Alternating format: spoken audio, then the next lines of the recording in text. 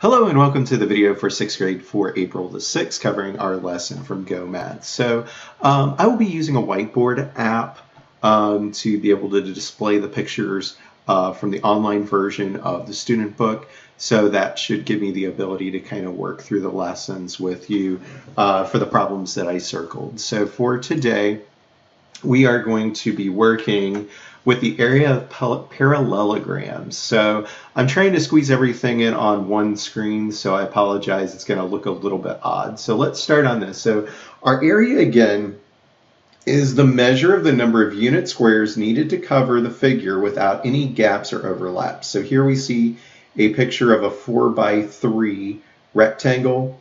And so that would have an area of 4 times 3, which would be 12. So with parallelograms, we're working with something similar, but it's going to be kind of off kilter. So instead of being square, it's going to be tilted just a little bit. So if you look at the unlock the problem, they want us to kind of cut out this thing. You don't have to actually do that, but we can kind of take a look at our examples here. So if I have an area for a shape that is 4 by 9, that should be 36.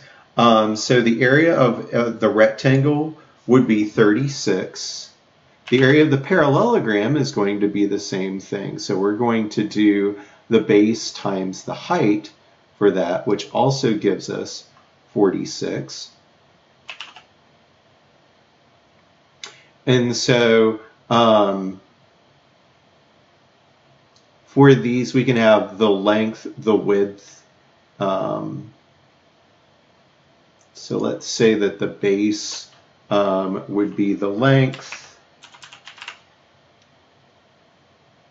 the height would be the width, and so length times width equals the area, length times the base, or height times the base would give us the exact same thing.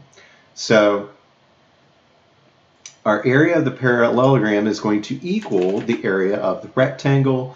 So for a parallelogram with a base b and height h, the area is going to be equal to b times h. If we have this example here, that would give us 36 square centimeters for the area of the parallelogram. And so that would give us our answer. Let's take a look at the middle page. I didn't assign this part, but I just want to talk through it. So if this part over here is true, what that means for us as we move forward is that we can solve for the things that we don't know. So let's say we can do 2.1 or 6.3 times 2.1 to get the area. So if I do that, my first line is going to be 63. And then I bring down a 0, and I'm going to have a 12, 1, 2, 6, 0. I think that's right. Oh, I forgot I need to add extra things to be able to do this. So I would have my 0 here. Actually, I'm just going to switch. Maybe. There we go. So I bring down my 0. 2 times 3 gives me 6. 6 times 2 gives me 12.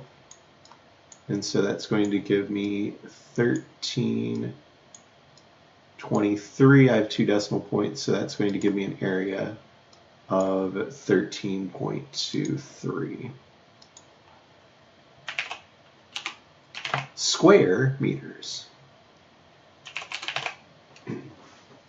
All right, so the second one, if I know that I can do the length times the width for this, I can do 9.5 times 9.5 to get the answer for that.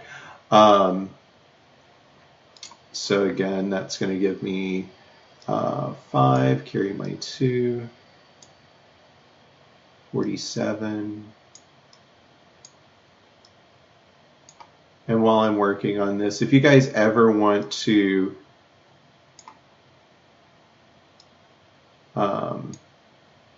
work on these without seeing it, you can always just pause the video. I'm trying to keep these videos as short as humanly possible. So that's going to give us a 5, 2, carry the 1, 0. So I should have 90.25 for that. That is not the right one.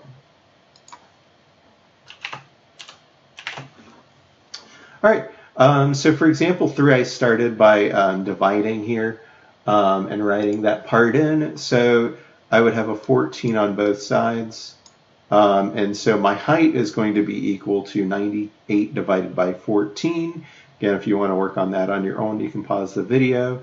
Otherwise, our answer is going to be 7. And let's go ahead and take a look at our right-hand sides.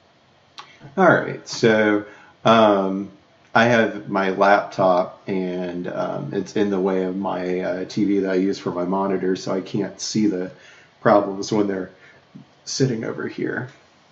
All right, so let's go ahead and get going. So number 1, we have base and height. So our base is going to be 8.3. Our height is 1.2. If I go ahead and multiply those together, I can do this out here.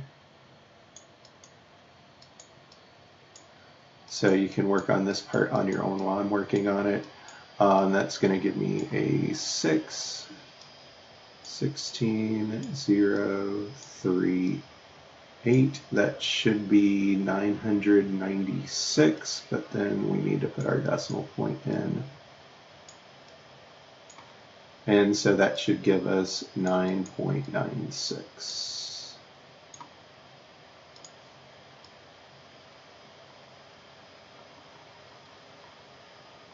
All right, number 3, 2.5 times 2.5 will give us our answer.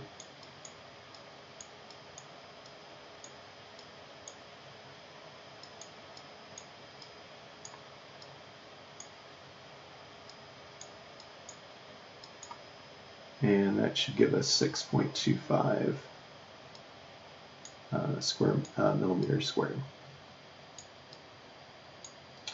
Number 5, we are working with figuring out what our unknown number is. So when we multiply that 5.5 yards times this number, that should give us 11.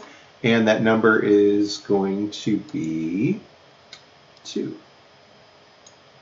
So we can just double this to get our 11 yards squared. Number 7, find the area of the parallelogram. Again, we are going to be working with our base times the height. So we have 6.4 times 9.1. Actually, probably would have been easier to write that the other way, but it is what it is.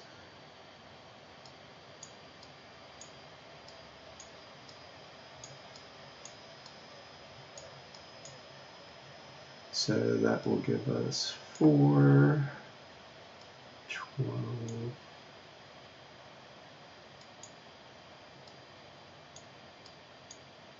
58.24 was what I came up with. I probably could have typed that one in. All right, so we have number 9, number 11, and number 13 to go. So number 9, if we are going to have a square and it is one side equals 15 feet, we are going to do 15 times 15. So you can go ahead and start working on that on your own paper.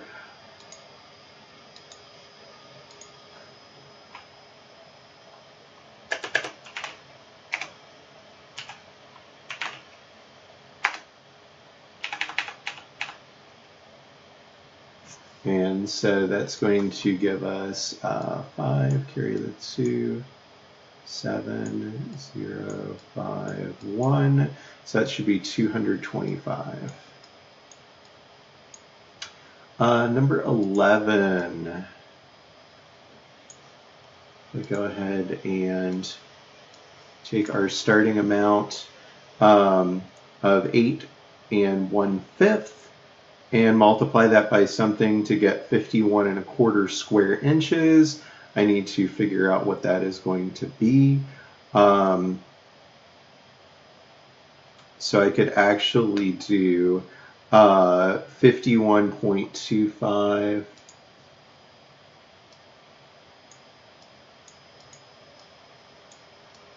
changing my fraction to a decimal, divided by 8.2. I move my decimal over 1 and put my decimal up top. 82 goes into, or sorry, 82 goes into 512. Should be 6 times. And that gives us a 1249. That leaves us with 20. Bring down our 5. I can count by 82 twice to get to 164.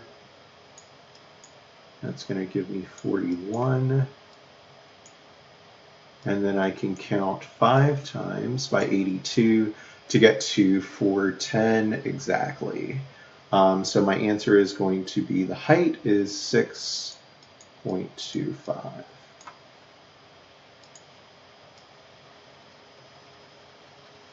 And our very last problem, the height of, well, come on. The height of the parallelogram is 4 times the base. The base measures 3.5, so I can do 3.5 times 4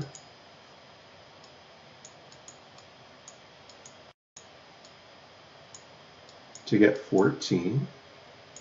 And then I can do 14, actually, yeah, that's fine, times 3.5 to get my answer for the area. So that's going to give me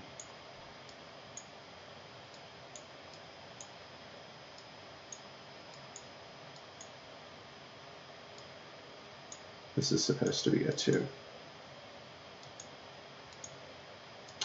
An area of 49 square whatevers that we're working with. Oh, feet. So 49 feet. So that covers our problems for today.